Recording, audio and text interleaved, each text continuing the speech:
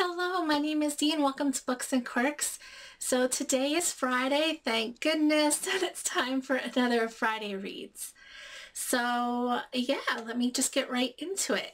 So the first book that I want to show you, I'm actually finishing tonight because I'm doing a buddy read with a bunch of lovely booktubers, and we really are going to be finishing it tonight. We only have we have two more sections, but they're both short, so I'm going to finish it tonight.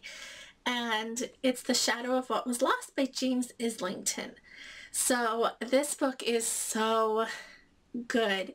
It reminds me a lot of Brandon Sanderson, and yeah, there's just so much going on in this book, and I think I'll do a review once I'm done. But yeah, so as I said last week, this is a high fantasy book. It follows several main characters, but the main character, I guess the main one is Davian. Davian is what's called an augur. In this world, there are different types of magic systems. An augur is a person who can sort of have visions of the future.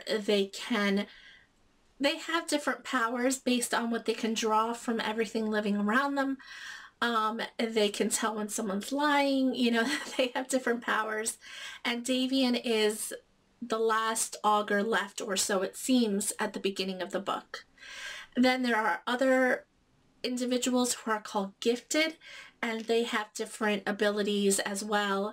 And they're also considered second-class citizens because people sort of fear them, but they need them at the same time. And, all of their fates become intertwined. Davian, there's, several characters that sort of travel with him as the book goes on. So I really love this. I think it's going to end on a huge cliffhanger, and I cannot wait to start the second book soon after finishing this one. The next book that I want to continue on with this weekend is The Witches by Stacy Schiff. This book, you probably can tell that this is about the Salem witch trials. I know a few of you said in the comments that it was on your radar. I am enjoying this book. It is much slower than I anticipated, and it is very dry. I was actually quite surprised at how dry it was. Sort of like reading a history textbook. Because it's so highly acclaimed, and it was a bestseller, and it was talked about almost everywhere, it seemed, when it first came out. So I am surprised at how dry it is, but I have learned a couple of things that I didn't know previously. I've read a few other books about the Salem witch trials, so I'm pretty well versed in the subject, but I still love to read new things about it. And I actually did learn a couple of new things. For example, as horrible as it seems, the youngest victim that was hanged as a witch was only 5 years old. She was the daughter of another accused witch, and yeah, 5 years old. She was throwing tantrums because her mother was taken from her, and they accused her of being a witch as well, and they hung her. So I did not know that. I just knew about the women, and yeah, that was heartbreaking. But this sort of goes really into detail on the trials and everything. I'm about halfway through now, and I have another 200 pages to go. I'm on page 202. And there are some pictures as well, different drawings and paintings and what have you from the time period. So yeah, and there are different pictures throughout. Those aren't the only pictures. There are about every 100 pages there are several pictures that you can look through, which I do find quite interesting. So yeah, I'm not sure what I think about this book yet. I did read quite a bit during the week. 200 pages for a nonfiction is pretty good, I think.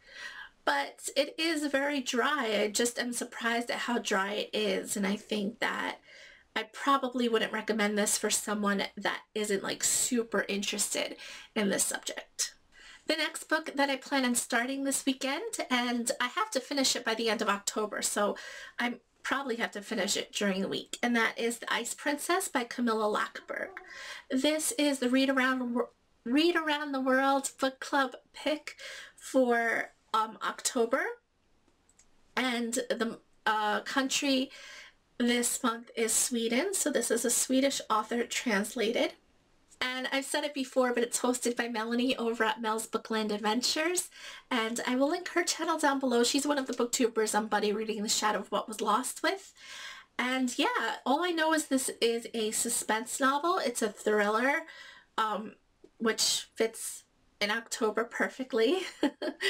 But yeah, it says, in this electrifying tale of suspense, from an international crime writing sensation, a grisly death exposes the dark heart of a Scandinavian seaside village.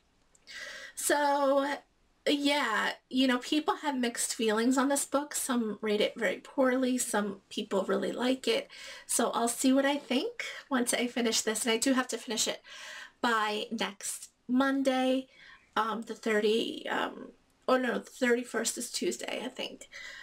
A week and a half. I have a week and a half to go to read this. So yeah.